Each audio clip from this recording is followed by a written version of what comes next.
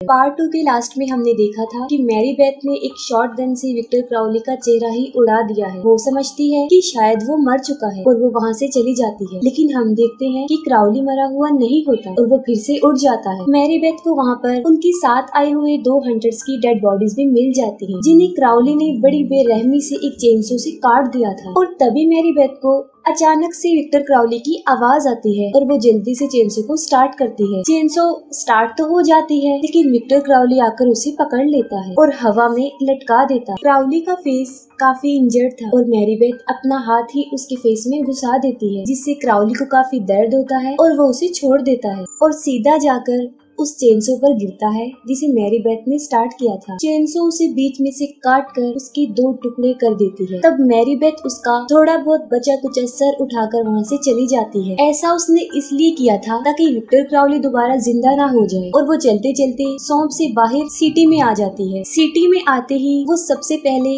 Police station जाती है। वहाँ उसे खून में लथपथ एक हाथ में शॉटगन और दूसरे हाथ में किसी का स्कल पकड़ा हुआ देखते हैं तो सब लोग काफी डर जाते हैं। पुलिस वाले उसे अरेस्ट कर लेते हैं, लेकिन वो कुछ भी बताने की पोजीशन में नहीं थी और वो सिर्फ इतना कहती है कि सौंप में सब लोग मर गए हैं। ये बात सुनकर एक पुलिस ऑफिसर अपना एक यूनिट सौंप में भेज देते हैं। मैरी बेथ को साफ कर लेने के बाद उन्हें ये बात पता चलती है कि जितना भी खून उसकी बॉडी पर लगा हुआ था वो उसका नहीं था। उसकी बॉडी पर छोटे मोटे स्क्रैच थे, ज्यादा बड़ा जख्म नहीं था। शेरिफ उससे सारी इंक्वायरी लेता है। पिछले 2 दिनों से उसके साथ जो कुछ भी होता रहा वो सब उसे बता देती है। शेरिफ को ये बात समझ में नहीं आ रही थी कि सौंप पर इतने सारे लोग मर गए हैं और वो सिर्फ छोटे मोटे स्क्रैचेस के साथ बचकर यहाँ पर आ गई है। और वो उसकी विक्टर क्राउली वाली स्टोरी को फजूल कह रहा था, क्योंकि असल में वो उसे ही किलर समझ रहा था। तभी उस यूनिट में एक पुलिस ऑफिसर रेडियो के जरिए शेरिफ से कॉन्टेक्ट करता है। वो बताता है कि सौंप का बहुत बुरा हाल है, लोगों को बड़ी बेरहमी से मारा गया है और डेड बॉडीज की हालत तो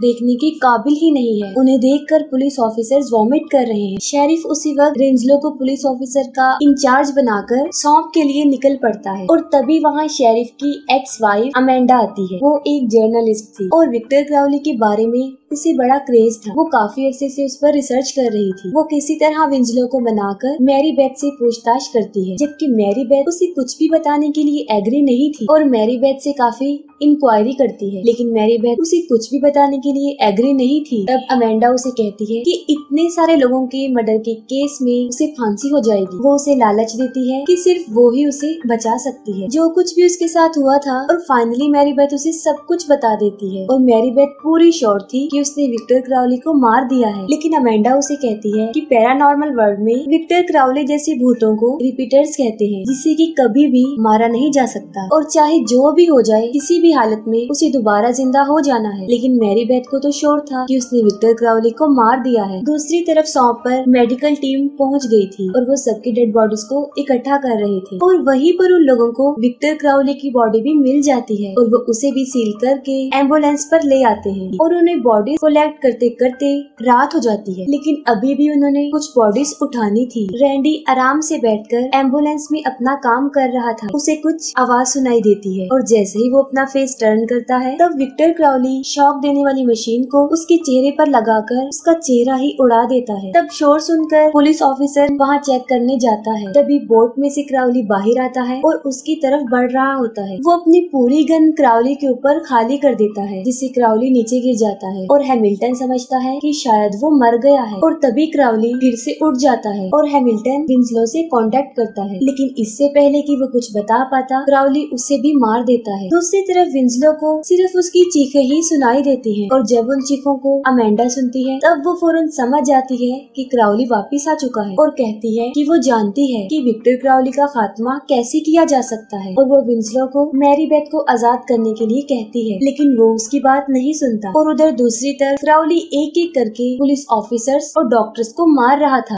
और मरने वालों की चीखें विंसलो भी सुन रहा था और वो अमेंडा पर ट्रस्ट करके मैरी बेथ को आजाद कर देता है। तब तक शेरिफ भी अपनी टीम के साथ वहाँ पर पहुँच चुका था और तभी वहाँ पर स्वैट टीम भी आ जाती है, जिसका इंचार्ज टाइलर उस ऑपरेशन को अपने हाथ में ले लेता है। दूसरी तरफ अमेंडा मैरी बेथ और विंसलो को लेकर एक आदमी के घर जा रही थी और वो आदमी थॉमस क्राउली का इकलौता रिश्तेदार था और उसकी राख भी उसी के पास थी। अमेंडा का प्लान ये था कि क्राउली जो कि अपने फादर को ढूंढ रहा है और मैरी बेथ अपने हाथों से क्राउली के फादर की राख उसे दे देगी तो वो वापस चला जाएगा, लेकिन उसके इस प्लान के लिए मैरी बेथ बिल्कुल भी एग्री नहीं होती। अमेंडा उससे थॉमस की राख मांगती है और वो किसी भी सूरत में उन्हें वो राख देने वाला नहीं था। और जब अमेंडा के पास कोई रास्ता नहीं बचता तब वो विंसलो की गन उसके ऊपर तान देती है और जब वो राख उसे देता है तो वो राख लेकर वहाँ से भाग जाते हैं। और दूसरी तरफ जंगल में पूरी टीम उस जगह को चेक कर रही थी और हर जगह उन्हें डेड बॉडीज मिलती हैं। उन्हें देखकर वो उनका पीछा करते थे, लेकिन डेड बॉडीज की हालत इतनी खराब थी कि उन्हें देखकर उनकी भी बुरी हालत हो जाती है। और तभी झाड़ियों में से कोई आता है, लेकिन इस बार विक्टर क्राउली नहीं था, वो था एंड्रयू जो किसी तरह बच गया था। वो कहता है कि विक्टर क्राउली ने सबको मार दिया है और उन्हें अपनी जान बचाकर यहाँ से निकलना चाहिए। उसकी बात सुनकर शेरिफ मिलिट्री को वहाँ बुलाने लगता है, लेकिन टाइलर उसका रेडियो तोड़ देता है और कहता है कि इस सिचुएशन को वो खुद ही टैकल कर सकता है। और अचानक से झाड़ियों में से किसी की मूवमेंट फील होती है और तब वो लोग अंधाधुंध फायरिंग करना शुरू कर देते हैं। फायरिंग के बाद टाइलर आगे चेक करने जाता है, तब वो दिखता है कि वो जंगली जानवर का छोटा सा बच्चा है। और तभी सामने से क्राउली की आवाज आती है और वो सब पीछे हटने लगते हैं। वो सब लोग उसके घर तक पहुंच जाते हैं और अपना एक एक कदम भी वो बड़ा सोच समझकर रख रहे थे। तभी एक साइड से क्राउली निकलता है और एक ऑफिसर को मार देता है, जबकि दूसरे ऑफिसर को वो हुक में फंसाकर अपनी तरफ खींचता है और बदले में वो सब उसके ऊपर काफी फायरिंग करते हैं, लेकिन वो फिर भी उसे अपनी तरफ खींच रहा था। और तब शेरिफ आगे बढ़कर उसकी रस्सी को काट देता है और उसे बचाने की कोशिश करता है, लेकिन क्राउली उसके मुंह में अपना हाथ डालकर उसे अंदर खींच लेता है और वो लोग पीछे हटकर एक बार फिर से फायरिंग करना शुरू कर देते हैं। टाइलर उसे चारों तरफ से घेर लेने के लिए ऑर्डर देता है और जैसे ही वो एक दूसरे से अलग होते हैं, क्राउली एक एक करके सबको मारना शुरू कर देता है और कई सारे ऑफिसर्स उसे पकड़कर मारने लगते हैं, लेकिन एक ही झटके में वो सबको पीछे की तरफ पटक देता है। कोई भी उसका मुकाबला नहीं कर पा रहा था और वो एक एक करके सबको मार रहा था। उनकी गोलियां भी उसकी बॉडी पर कोई असर नहीं कर रही थी, जबकि टाइलर की गन की गोलियां खत्म हो गई थी और वो दोनों आपस में लड़ने लग जाते हैं। लेकिन क्राउली उसे कोई भी मौका दिए बगैर उसकी रीढ़ की हड्डी खींचने लगता है और तब क्राउली स्कल्स में उसकी स्पाइन को बाहर निकाल देता है। ये देखकर कॉरी अपना आरपीजी रेडी करता है और उसके ऊपर फायर कर देता है, जिससे क्राउली का पूरा घर तबाह हो जाता है। तब कॉरी सेलिब्रेट करने लगता है कि उसने विक्टर क्राउली को मार दिया है और तभी सामने से विक्टर क्राउली आ जाता है और क्राउली उसके हाथ पांव उखाड़ कर उसे भी बेरहमी से मार देता है। तब मौके का फायदा उठाकर शेरिफ, एंड्रयू और मिकाइला अपनी जान बचाने के लिए एम्बुलेंस में जाकर खुद को लॉक कर लेते हैं। बोर्ड के रेडियो से शेरिफ वहाँ पर मिलिट्री को बुला ही लेता है। वो कहता है कि बहुत सारे गनमैन्स ने उन पर फायरिंग कर दी है और यहाँ पर वो झूठ इसलिए बोलता है क्योंकि अगर वो विक्टर क्राउली का नाम लेता तो कोई मिलिट्री भेजने की बजाय गार्ड भी न भेजता।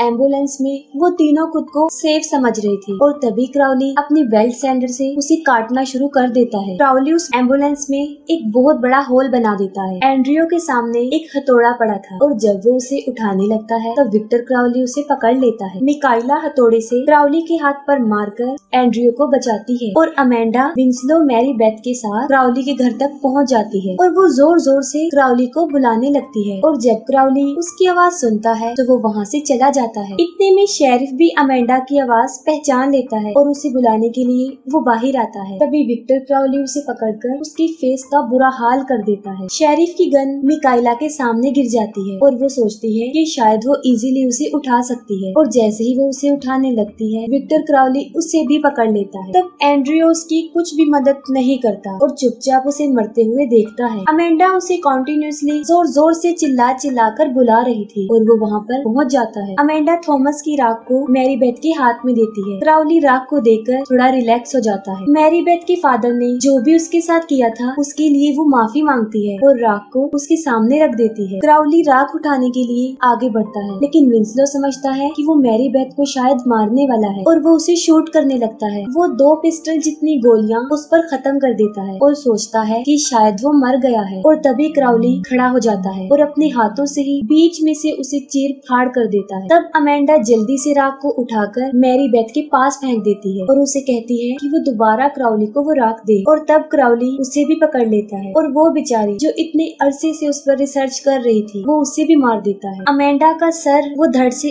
अलग कर देता है और उसे मारने के बाद वो मैरी बेथ को एक ट्री से लटका देता है। और आज 2 दिन गुजर जाते हैं और अब वो उसे मारने वाला होता है और तभी मैरी बेथ वो मटका उसके ऊपर मार कर फोड़ देती है और क्राउली के फादर की राख उस पर गिर जाती है। और जैसे ही वो राख क्राउली की बॉडी पर गिरती है क्राउली मेल्ट होना शुरू हो जाता है। मेल्ट होते होते वो काफी हद तक पिघल चुका होता है और मैरी बेथ एक टहनी तोड़कर उस ट्री से खुद को आजाद कर लेती है और शॉटगन उठाकर उसकी दोबारा से जिंदा होने का वेट करती है। लेकिन इस मर्तबा किस्मत उसका साथ नहीं दी और अब वो जिंदा नहीं होता और वो बचे हुए क्राउली के कुछ पार्ट्स को शॉटगन से उड़ा देती है और यहाँ पर क्राउली का खात्मा हो जाता है क्योंकि उसकी हड्डियां तक जल चुकी थी। और दूसरी तरफ मैरी बेथ की हालत भी काफी खराब थी और तभी वहाँ पर मिलिट्री ऑफिसर्स भी आ जाते हैं और हम देखते हैं कि मैरी बेथ की सांसें अब बंद हो रही थी, उसकी हार्ट बीट ठीक से काम नहीं कर रही थी और ये मूवी यहीं पर एंड हो जाती है।